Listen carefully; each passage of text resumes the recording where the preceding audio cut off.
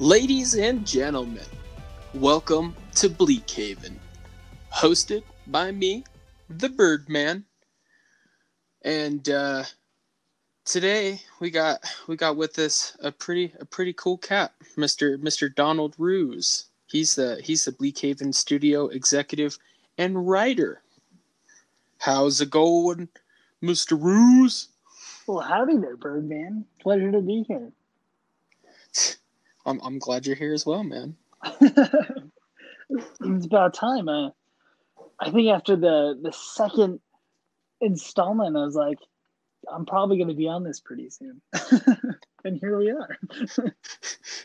you're like as soon as I saw those other guys get on there, I'm just like, come on, man, when's it going to be my turn? In case any of you kind folks at home were wondering, Mr. Roos is a proud husband, father, and Idahoan. Oh, and he's a story addict. You're a story addict, eh? That's right. Oh, really? You're clearly addicted to stories. Let's hear about them. Well, I wouldn't say I need to go to rehab or anything, but stories have definitely been an important part of my life. Like, I don't know, just always. I remember as a kid, you have crazy aspirations. I wanted to be a Power Ranger, I think, when I was in second grade. Like that, like most kids. Of course. But you really latch onto things as children, and I just never grew out of that. You want to be a superhero. You want to be like a Digidestin from Digimon, and I still do. And the problem is when you're an adult, you realize that those things aren't real. So the next best thing is to try to create those worlds that you're so obsessed with, Yeah, try to create new storylines for I feel like that like that's the best part of like being a kid, though, is like that imagination of like watching Saturday morning cartoons, and then being able to go home and just recreate. I feel like most story addicts probably had action figures at one point in their lives. If they didn't, they're not good story writers. Right, and I was lucky enough to grow up in the country, so I spent most of my time running around with a stick on like foreign worlds and stuff, Oh yeah. Yeah. Of course, you were bridged to Terabithia and that stuff, man. That's absolutely right. Except no one died in my story. Yeah. Yep. Wasn't that the most traumatic book that they made us read in elementary school? Oh man, I don't know why they don't put that movie and the movie where that kid gets killed by bees like in a double feature. Oh, what was that? My Girl? Yeah. Yeah, man, that one was dark too. It was so like in the dairy aisle next to the chocolate ice cream. No kidding, for $2.99. So, tell us a little bit more about yourself. Where do you come from? Born and raised in Idaho. I was raised in eastern Idaho, and we're living in central west Idaho right now in the Boise area. So that's been fun. Really lucky to live here in the Pacific Northwest. It's just a beautiful place. It's full of life and adventure, and funny you should bring that up, because I think that living in the Pacific Northwest is going to be really important to, at least right now, where Bleakheaven comes from. I know that Bleakheaven, Cade's story right now is located on the East Coast, but a lot of the stories that you'll see cropping up, we're going to be incorporating like the Midwest, the Pacific Northwest, to kind of really branch out. Oh, nice. Yeah, so it's not just so it's not just one-sided. You don't just got the East Coast Avengers, you got the West Coast Avengers too.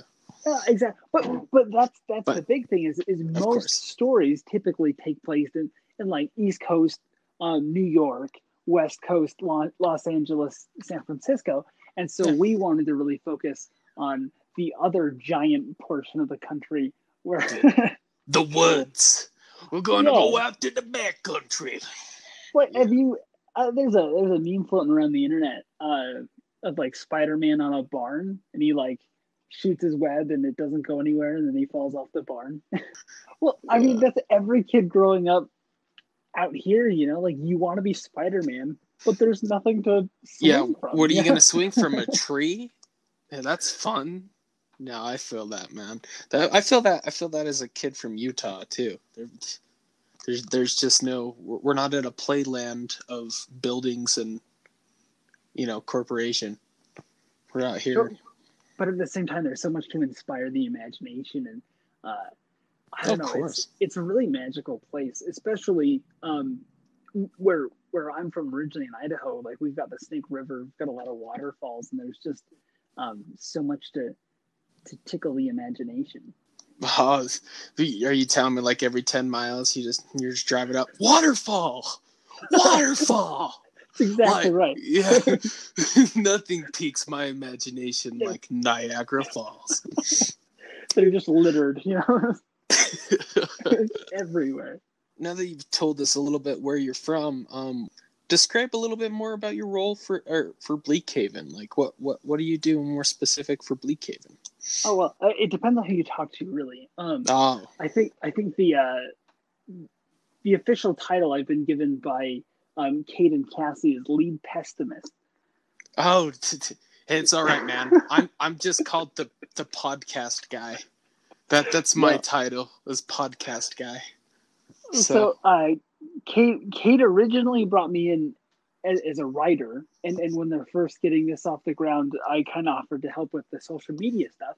Then as this has been growing, I've kind of taken something of an administrative role, and I've kind of worked with Cade and Cassie on some of the bigger decisions, and as things roll out, we'll take care of the less fun aspects too. I think that's where the studio executive comes in, because I'm going to help them on the non-fun creative part of Bleakheaven. Oh, nice. So, hey, someone's got to deal with it, though. Right. So it's funny. Cade and I have been friends for years, and he started going to film school. I think 2013, 2014, and I went to South America for a couple of years. That's a fun story in and of itself. But when I got back, he was getting close to where he wanted to be in film school, and he started talking about opening up his own film studio. Oh yeah. And at that point, I was kind of deciding whether I wanted to go into children's programming, like television, or education. And so I eventually landed on studying education, because when you have that field of expertise, you can do a lot of things. Like something that I had considered doing was becoming someone who aids and helps with writing children's material. Like a tutor? No. So, man, I just had the biggest brain fart, Birdman. So you're giving me plenty over here. I know. My brain's on overdrive. What's the word? So, like, when you're working on a movie, you have like scientists and people who help out. What are those guys called?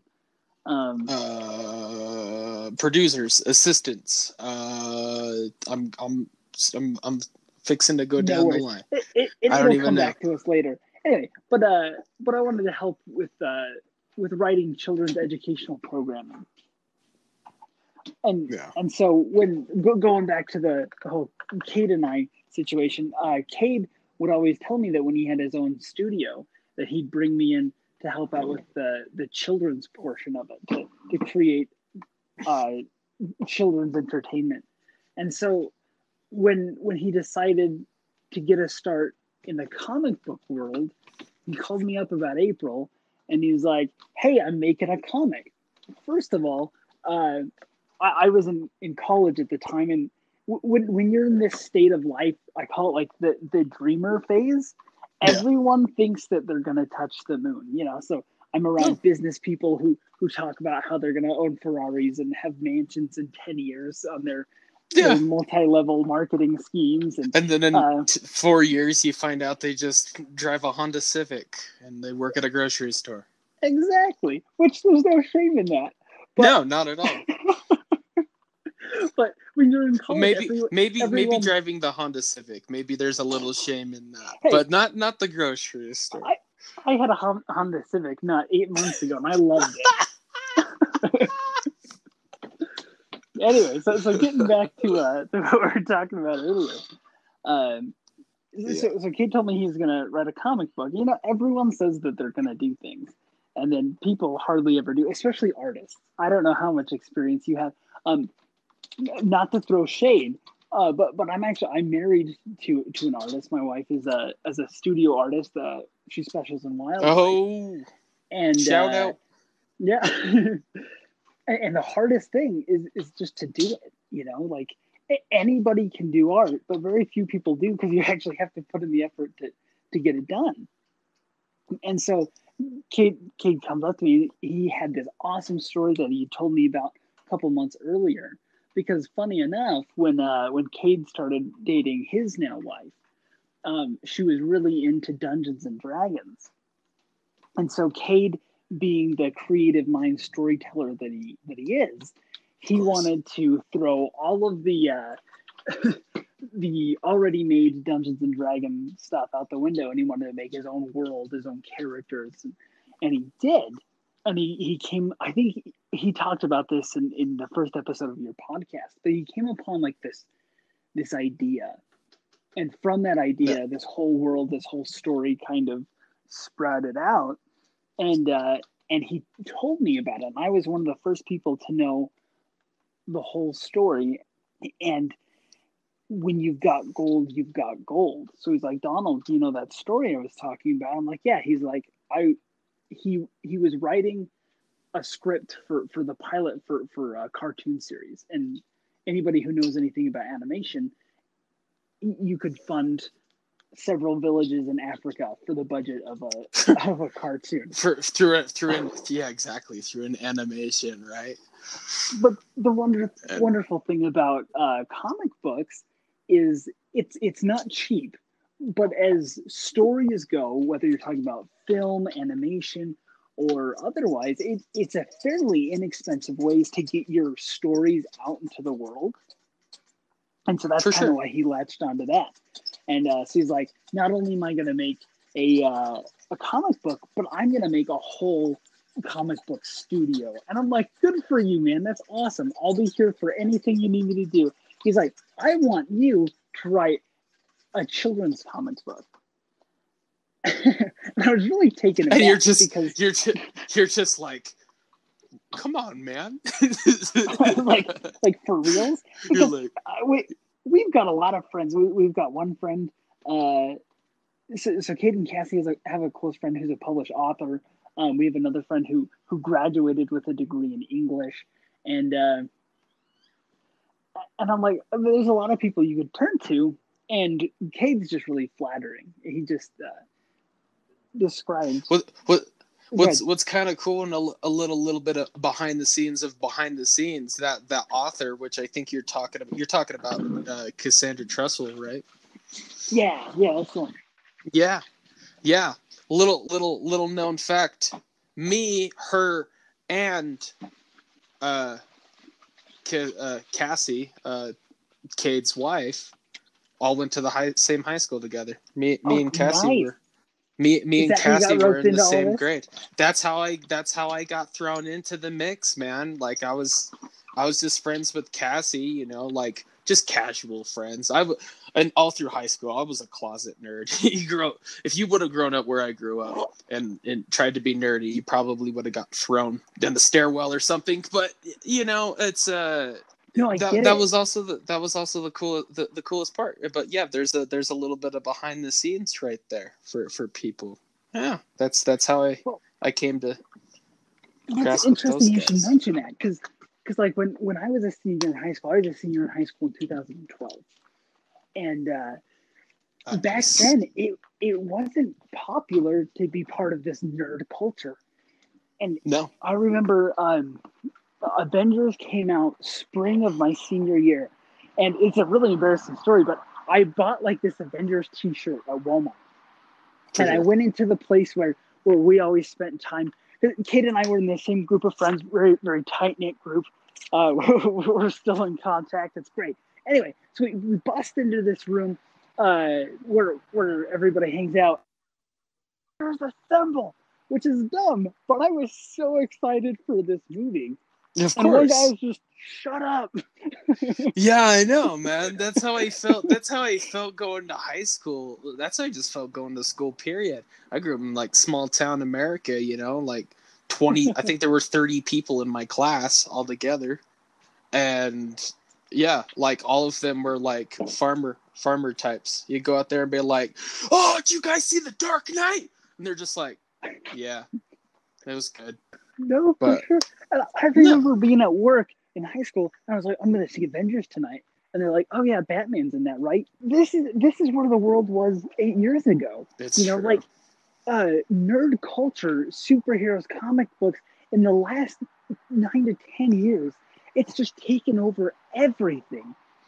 I remember Cade Bostwick, the creator of Bleakhaven, he's the one who got me into Doctor Who.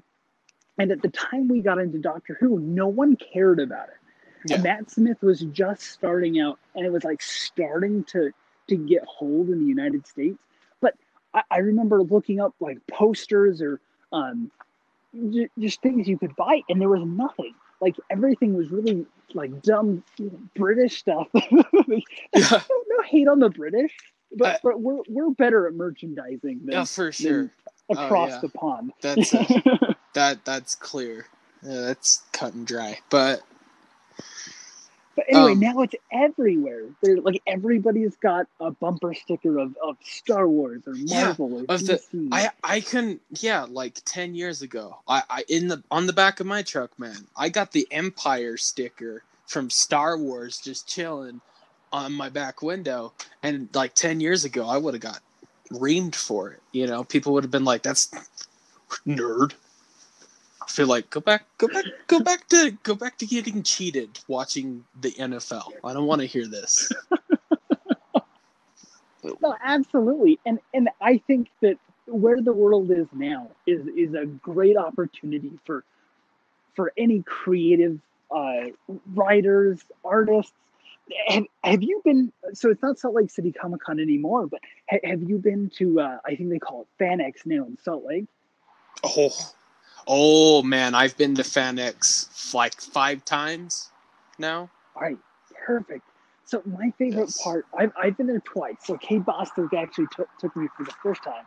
Amazing. Anyway, there's a really embarrassing there's a really embarrassing video on YouTube where we found everyone in FanX that was cosplaying, and we had a dance party. It's fantastic. Anyway. Nice. Yeah, before we got into this, Cade and I actually attempted to start a viral YouTube channel. I think we got up to 36 viewers. We were very proud of ourselves. That's awesome.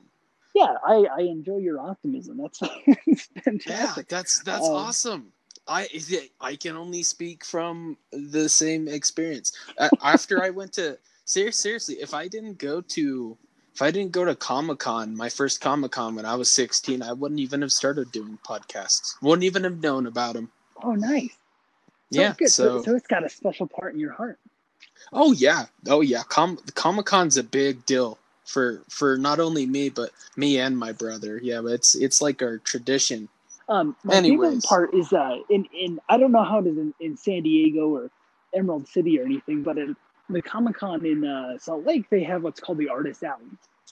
And it's literally, there's hundreds of artists. They could be legitimate guild comic book artists or just randos who paint Pokemon. Yeah. But it's just fan art as far as the eye can see. And people pay their bills this way. If you stop and really think about it, we have created the ability for artists to make a living drawing, writing, and talking about the things that they love. And really, that's a really cool and beautiful thing. Oh yeah, there's a high capital for artists, and storytellers and movie makers now, because I feel like everything just revolves around storytelling now. We've just come, we like over the past, I want to say, like even 60 years. I would say 60 years. The past 60 years, the iconic stories that have been told through movies and comics and all of it, and I'm happy that people are more modern about it nowadays. People don't shun comic books away. Well, and that's a really interesting point. Like, comic books really used to be demonized by parents, and Yeah. and a really good example of that is George Orwell. Have you read 1985 by George Orwell? I have not. Okay, so definitely one I would consider reading. That's the must read before you die. However, you know what? I'm thinking of a different dystopian. I'm thinking of Fahrenheit 451. Have you read that one? I have not. Okay, so the idea of Fahrenheit 451 is like free thought has been eliminated, and it's only like multimedia. So the main character of Fahrenheit 451, for any of our listeners who haven't read it, is you have a fireman, but in the future, in this dystopian future, instead of putting out fires, firemen burn things, and typically what they're burning is books. So it's illegal to have books in this modern society, and in time they find one, they'll burn it. The only thing that they remotely have, and it's not George Orwell, by the way, if anyone gets angry that I made that that connection video. So it's I think it's Ray Bradbury. I can't remember off the top of my head. I think it's Ray Bradbury, Fahrenheit 451. Anyway, but the only resemblance they have of books in this futuristic dystopian society where they hate free thought is comic books, because they and this is the same area where like television was new and people thought that like your brain was gonna melt out your ears from watching too much television, and the sensory visual forms of storytelling were very new. And as we know, anytime something new happens, people love to freak out about it. Yeah. And really, when this book was written, comic books were very new. They were very counterculture, and people were really worried about them. And that goes back to like the early 1900s, where people used comic books to kind of produce smutty and uncouth stories for people to indulge in. Exactly. And so people looked at how comic books were being used poorly and not what they were able to accomplish. Which brought the comic book authority, or what the comic book code of authority, or whatever it's called. Right. Yeah. Absolutely. Yeah. Well. So. What's it called? Yeah. So, approved by the Comic Code Authority, CDA, or the CCEA. But comic books is kind of, I don't think by any means it could replace written literature, but it is a different form of literature, of media that can accomplish a lot of different things. And I don't think that it's definitely being more accepted now, but I don't think that it should be underappreciated by any means. Oh, not at all. I mean, you read a comic book and you're not just reading it for the story, you're reading it to look at the artistry, the little things in the backgrounds, like I feel like that's the appeal. That's the appeal that comics had that books themselves didn't. Yeah, everybody picked up a book to get a good story, but no one could ever see what the story really looked like through a writer's perspective or an artist's perspective. I feel like that's what really brought in the comics era. But there's still an element of imagination with comic books, because it gives you parts, but there's so much your brain can still fill in. Like, yes, what the world looks like and what the what the characters look like and how they're portrayed, which before you could only do when they cast actors in movies. Yeah. But something really interesting is even the most successful and accomplished of artists, a lot of times they will use pure colors as background. You're still in this setting of a broader world. And so like just today, my wife and I went to Barnes and Noble and I got the complete first volume of Hellboy with the first Nice. how many issues. Yeah, it's beautiful. And Mike Mignola and John Byrne are incredible at making a very simplistic, like a simplistic art world on the page where there's not a lot of color, there's not a lot of detail, but there's enough to really let your mind wander in this world. And so in that way, comic books aren't necessarily doing all the work for you, and there's still that element of imagination that regular written word offers. For sure. Just to talk a little bit more about Bleakheaven, like what can we give the people, that gives them a little bit of a taste. So right now we've got the flagship series, Welcome to Bleakheaven, which really is the start of the series. It's just kind of to get us out there as a company to kind of preview what our stories are like. And then after that, Cade and Cassie want to start a Kickstarter so we can fund the rest of our projects. And these few books are just to get that interest out there. So we have Welcome to Bleakheaven, which will be an introductory to the characters. Then we will introduce the full story of Bleakheaven. But we've got several artists, some of which I mentioned earlier, that are working on a vast array of works. We have so my book, I can't say too much until there's a big reveal in our Halloween event at the end of this month. Ooh. But I know, right. Fancy, and I think it's my book, Cassie Bostwick and Cade Bostwick's books that we're going to be announcing. My book is kind of a coming of age young adult adventure that takes place in the Rocky Mountains. It's kind of a survival story along with like supernatural, and it's really a book about finding yourself and really helping others. It's going to be great. Finding yourself and helping others. Which doesn't sound exciting, but it's going to be. Sounds like the Magic School Bus. To be honest, I was just about to say that. I know it sounds like a PBS after it kind of does. Special. Hey, but PBS gave us a lot of great things. It gave us Cosmos with Neil deGrasse Tyson, which I love watching.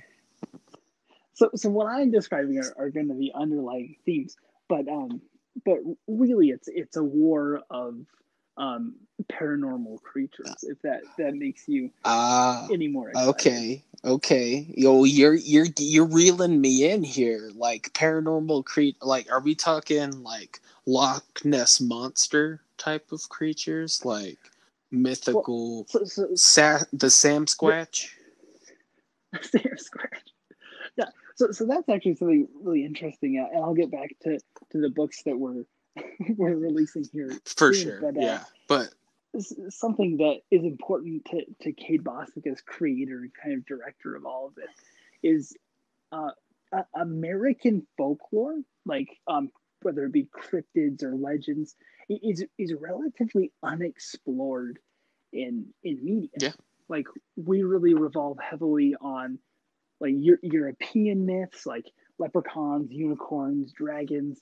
And now something that's really popular is Japanese folklore because of the popularity of manga and anime. No, of course. Because you've got the Koopas and some really awesome creatures. But the thing is there's so many like Native American legends and legends that have cropped up throughout the years in North America that are really unused. So something that your listeners and our readers are really going to see is we're really going to latch on to a lot of these North American and I think a little bit of Central American legends and folklore and show them in a way that you've never imagined. Which is great because don't get me wrong, there are plenty of comic books out there that deal with creatures, but they only spotlight like specific creatures. They don't spotlight they don't do a vast variety, which is what I'm kind of hoping when I read these is I want to see the variety. I want to know more about these creatures. And are these creatures that are going to be in this like from real life, like kind of folklore, or like TV shows? I don't know how to explain. I don't know how to ask this question. No, I understand. Like, so I can't speak for anyone else. I know that all I can say is that there's going to be a very heavy influence on real historical mythology based in North America. Great. Does that make sense? Yes. That was our, the answer to my question right there. Okay. Perfect. Yeah. Oh. And we're definitely gonna pull from things that people might not even be aware of. Because so in writing my book, I've had to dive deep into like the cryptid community, cryptozoology. Do you know anything about that? I know very little about it. I'm hoping to learn more as I read more Bleakheaven. Okay, and your book as well. You definitely will. But let me just give you a short summary. So the difference between like a cryptid and a paranormal entity is so a cryptid is like a physical creature who potentially could exist in nature. The most famous example of this, especially around here, is Bigfoot, right? So people believe that there is one or a population of Bigfoot creatures in especially the Pacific Northwest, right? Sure. The border of Canada, like this heavy wooded region. They don't believe necessarily that he's an alien or a ghost or anything. He's just like a physical, hot-blooded creature. Okay. So that would be the difference between a cryptid legend and another legend.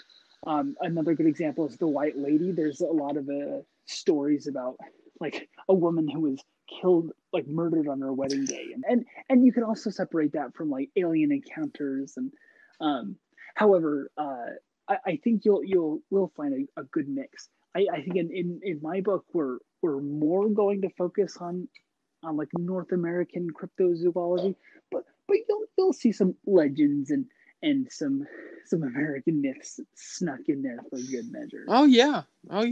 You gotta sneak a little surprises in there, of course.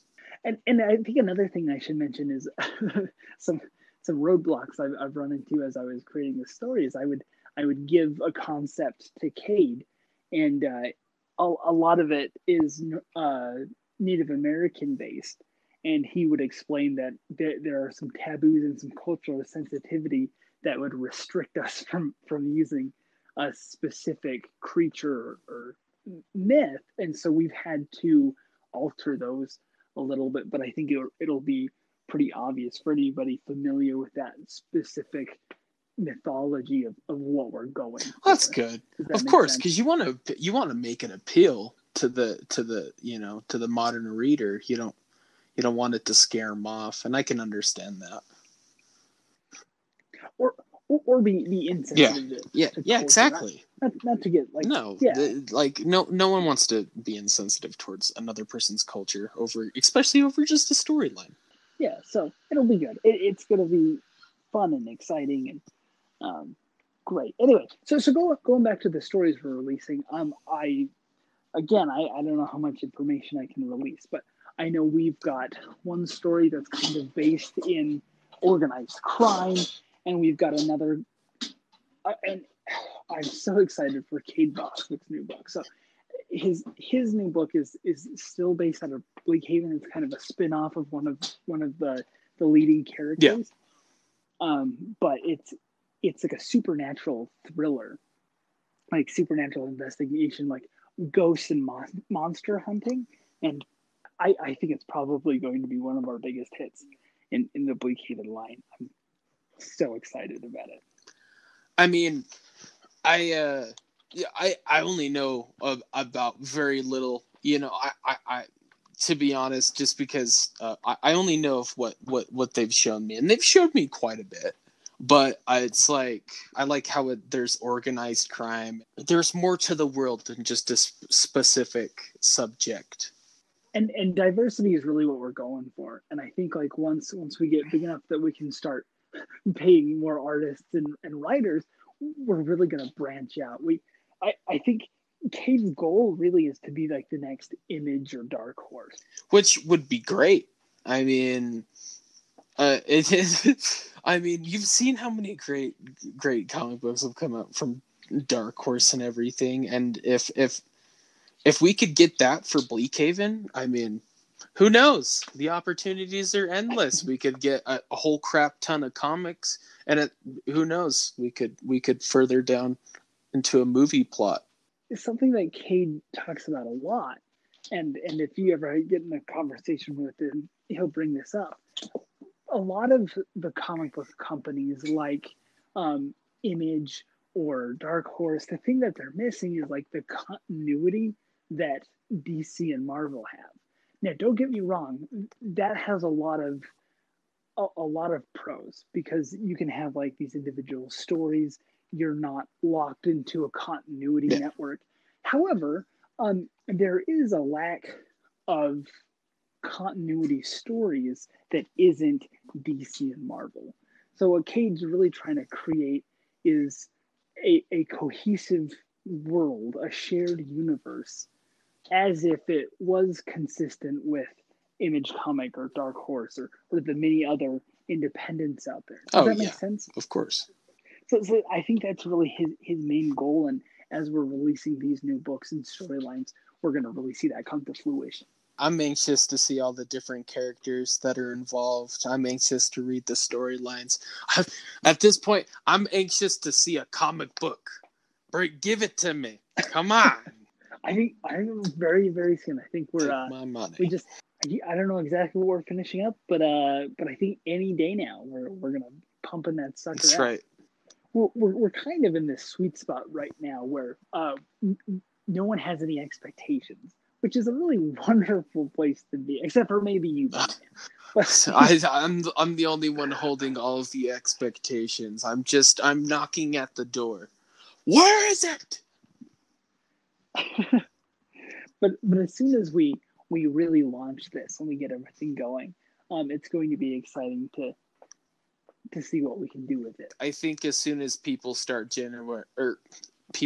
reading these books, you guys are gonna have a rough time putting them out, getting more out, because I know I've talked to at least 5 people who have seen just the art of this, and they're just like, take my money, take it all. I want all of them. I want the entire series, and I don't blame them one bit. I would too. That's the wonderful thing about working with Cade. I mean, in April when he proposed this to me, I was like right in the middle of a life transition. I was leaving education to go into the private sector to make more money. Right? So it wasn't necessarily my dream job. I wasn't pursuing my goals in life. I just wanted to make a nice paycheck so I could provide for my family. And so I go to my wife and I'm like, listen, Cade wants to get me involved in another project. Should I do this? And I'll never forget. I can't tell you exactly what she said because I've forgotten, but to sum it up, she basically said that Cade is a horse worth backing, and that his ideas and his stories, they're gonna be something. And another thing about artists is really there's 2 kinds of artists. There's artists who give up and there's artists that don't. And as long as you're the latter, you're gonna make it in whatever industry you're pursuing. Because as I've helped my wife pursue her career in art, we've seen a lot of mediocre artists who are really successful. And so it's a good bet that if you have a good idea and you have the passion and tenacity that the Bostwicks do, that you're going to get this off the ground. And I think that he has a heart, a passion, and a philosophy about story that people can really understand and get behind. And I really think that that's going to create a huge following.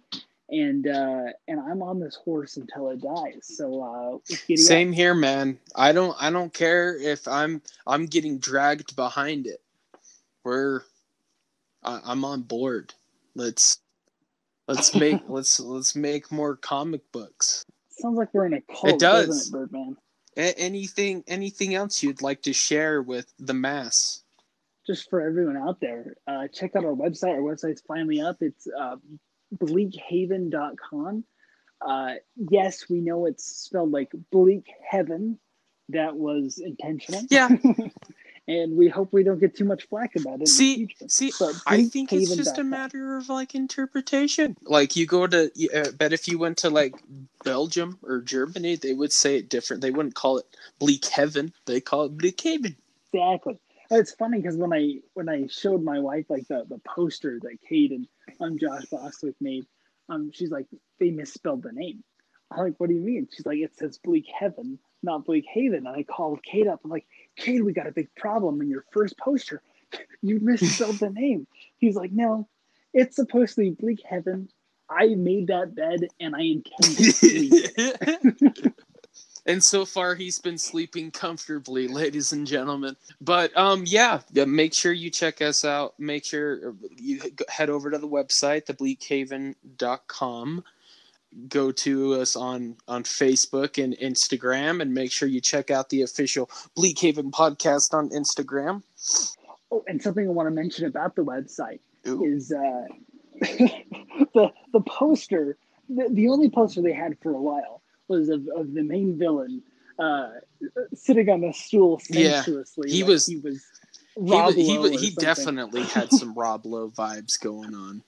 Anyway, so at personal request, they have the #1 issue of Scullivan on there. Like it's a beautiful, beautiful cover. I was actually blown away. Something I want to mention. I don't know if I'll get in trouble for saying this, but in the black and white version, I think it was intended that cinders were rising up next to Scullivan. Okay. And our very, very talented colorist turned that into stars in the background. Which I want to add just absolutely accentuates the heart of this character. That he is something of a dark character, but there's so much hope and beauty within that is really going to make this character our leading man in Bleakheaven. I'm so excited. So check that poster out. Remember that I'm the one who got it up there, and I hope everyone enjoys it. Yeah, no, for sure. Yeah, and if you go onto the website, you can get like all of the merch. We got T-shirts, we got posters. Soon we'll have comics. It'll be great. And for anybody listening to this, I want them to know that we're not just money hungry. Like anytime they buy a poster or a T-shirt, it's directly funding more stories, more comics. We really want to get this out. We want more content to give you. We want all of it. We want to give you more stories. You know, more artists. We for sure need more artists. That's for dang shit. And if we can buy bread, that's too. It's kind of nice to be able to go to the grocery store and actually buy food. Where could the folks at home visit some of your works? Yeah, just tell them to stay tuned and they'll be available. I got to be honest. Most of my works have been projects with Cade Bostwick, and so most of the stuff we've worked on together has been unfinished and unpublished. But if people are patient long enough, I'm sure it'll come into light. Patience. No one believes in patience. Better get that done. No, I'm just kidding.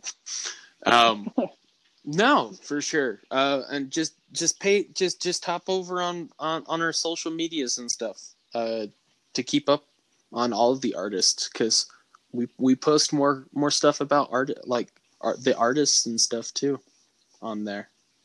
Yeah, and get Cassie Peterson on this thing. I want to hear what she has to say. She already has been. Has she? She was in the first. She was in the first episode. Okay, well, get her back. We gotta get her back. We gotta get her back. More from her. You know what I personally think Cade should do? I think he should make a Bleakhaven D&D. I think they're working on that. Could you imagine? I've never even played D&D, but I would play D&D if it had Bleakhaven and stuff in it. It's funny. There were three things. There were like three lines I'd never crossed.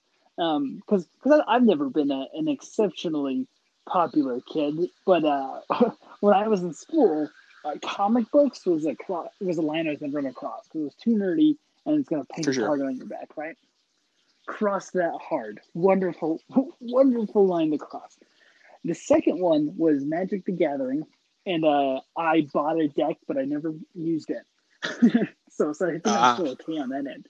And then the third line was Dungeons and Dragons. The thing is, when I got to college, everyone played Dungeons and Dragons, and it's probably the most fun I've ever had in my life. It's absolutely fantastic. I mean, I discovered I'd always known about Dungeons and Dragons, but I never really did a deep dive on it till I had listened to the Harmontown podcast. I don't know if you know who Dan Harmon is. Dan Harmon's the person who made Community and Rick and Morty, and they started doing D&D on Harmontown, and after I listened and watched their Harmon quest on Verve, I was just like, I gotta try this. This has to be fun. It's fantastic. Make sure, ladies and wait, do you have anything? I'm already shouting. I'm trying to push away everybody. I'm sorry. No worries. I think we're golden. I hope I've made a good impression. I hope you'll have me on again. You can come on anytime, man. Want to come on next week? And come on next week. I don't care. Ladies and gentlemen, Mr. Donald Roos. If you want to find out more about my content, you can head over to the Birdman and Rooster Show and to the Critter Community. And you can find me on Instagram and Facebook, the Birdman and Birdman Robinson. I have been the Birdman. This has been the Bleakheaven podcast. We'll see you next time.